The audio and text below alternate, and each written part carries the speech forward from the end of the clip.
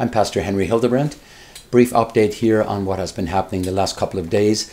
The Aylmer police were at my door yesterday delivering a letter from the Attorney General.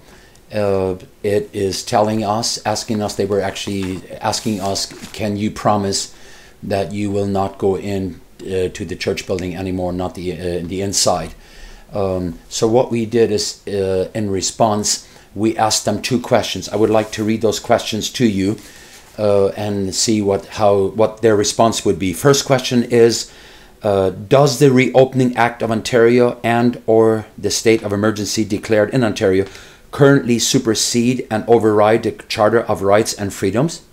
And question number two is, are the fundamental freedoms guaranteed in Section 2 of the Charter currently suspended or inhibited in any way?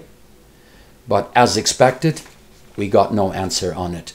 They totally ignored that and did not respond to that in any way, and we understand why, because they are not able to answer that, because the charter the charter is in effect as it always was, has not been dissolved. Our freedoms as enshrined in the charter are there, and these temporary laws that have been placed there by these unelected health officials that cannot be proven by any data that is out there, what the effects have been and whatnot.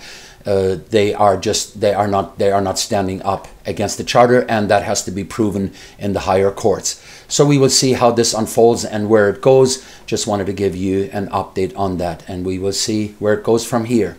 Lord bless you.